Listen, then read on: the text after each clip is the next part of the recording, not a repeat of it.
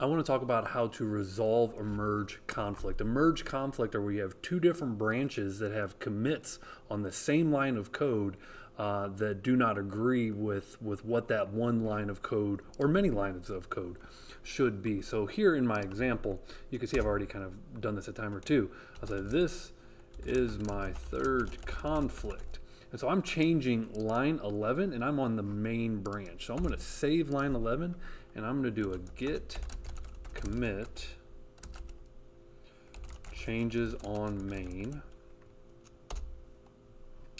Now if I switch to my Gudmestad branch and I make another change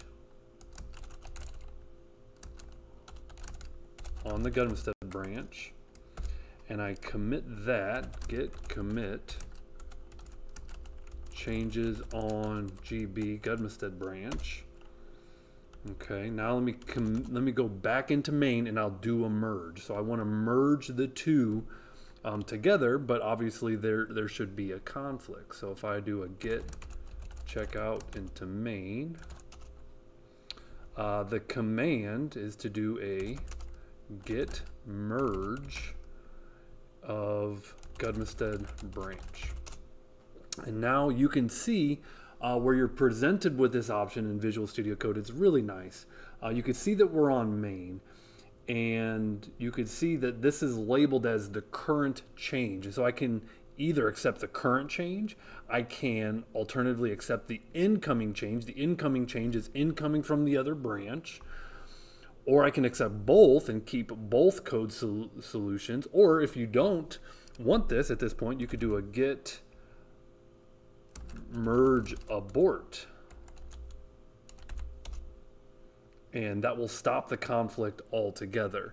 And so the git merge is how, like, if you're not sure at that point what you want to do, you can do the git merge abort. But let's go ahead and merge the Gudmestad branch. For this case, let's just say I want the Gudmestad branch solution. That's labeled as the incoming change. And so you can save this file. Then you have to do a commit merge conflict resolved. So you have to do one last commit to resolve that conflict. And you can see that the exclamation point, the red exclamation point, goes away, and we have merged